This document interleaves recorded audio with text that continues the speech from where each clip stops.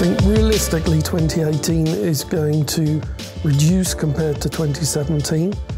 My own opinion is that it would be something in the order of 5 to 6% down compared to 2017. So we'd be looking at something like in the region of 2.4 million vehicles. It's a realistic number, it's a good number.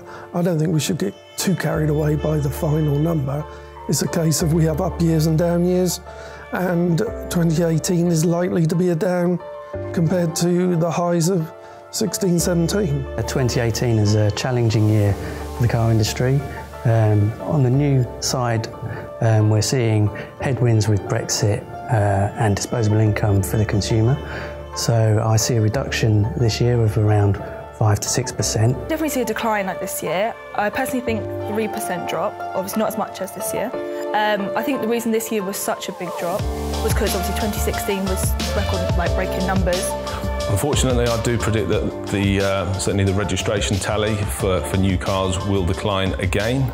I don't think it will be like the 5.6% that we've seen throughout 2017. I think it will be nearer kind of 3%. In the used car market, we have those same headwinds, but as perhaps people pull away from new car and look at used car, hopefully with the increased volumes that we're likely to see, this will be set by perhaps some strong demand and will keep the equilibrium and prices at a stable footing.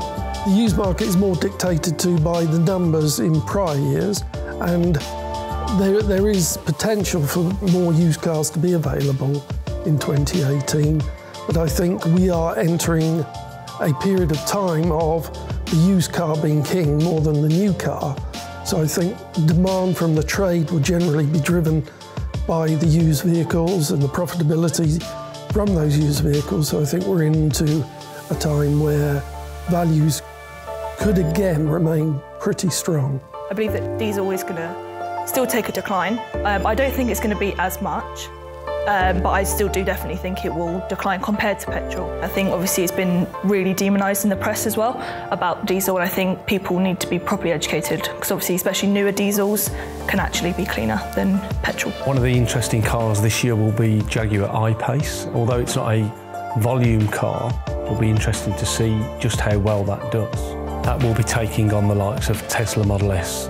There are also a lot of plug-in hybrid versions of vehicles coming through, and I expect that to keep growing this year.